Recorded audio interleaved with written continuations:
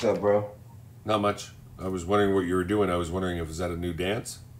Oh, I saw you were going like this or something with your hands, so I was like, Oh, I was scratching my hand, my fucking hand itching. oh, I thought that was a new dance. And Nah, I ain't no TikToker, man. I don't all do right. this. They trust me, buddy. I got kicked off TikTok for swearing, but meanwhile, 14-year-olds can twerk on there. Where are you from, sir? Ohio, what about you, bro? Oh, I'm from Toronto, Ontario, Canada. It's not like Chicago where brothers are killing each other and fucking Jesus. You see that shit every fucking night. There's like 6, 7 shootings. Listen to me, man. Look, I done seen all that shit. I had my fair share of the streets. This is where it got me. You know what I'm saying? You know?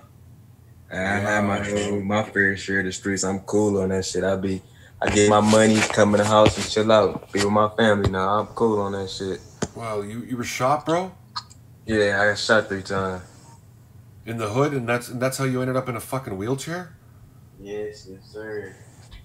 My God, dude. I want to say I'm sorry, but I mean it's like it means nothing. You know what I mean? Nah. That's the last thing I want you to. You know what I'm saying? Be sorry for a nigga. No, I'm not sorry. I don't feel sorry for you because trust me, man. You're a fucking warrior, bro. You're a fucking you're someone that fucking America wishes could go to war for them. What you fucking did and you still fucking survived that shit, and then what you go through every fucking day, and someone has the nerve to sit there on the internet and complain about fucking traffic, what you go through. Oh.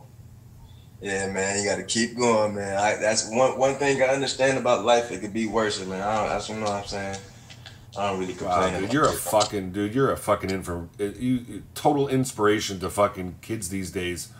Like what a setback is and how to get through it. You know what I mean? Yeah. That's one thing I learned, man. Ain't nothing that you can't do, and don't let nothing set you back, man. Just no, for sure. And look at your demeanor. Look how mature you are about it too. Yeah, I was just about to say, just humble me, make me more humble, and open my eyes more about a lot of things. That's it. Now, do you do anything like in your community or anything like that in order to help out fucking youth in the projects or maybe in schools or something and do some talks? I'm trying to get into that type shit. Like, you know what I'm saying? It's like just start talking back to people. Yeah. Like people need to hear your story, bro. Like what you should do is do some videos up on like YouTube or something, and it might go viral. Go on Facebook. If you come in. I'm gonna put this video right now up on my YouTube. It's called SLUSHLAND. It's like an amusement park for meet me stupid videos.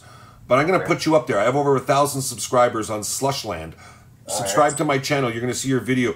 You're a fucking beast, bro. You're a fucking beast, man. All the power to you.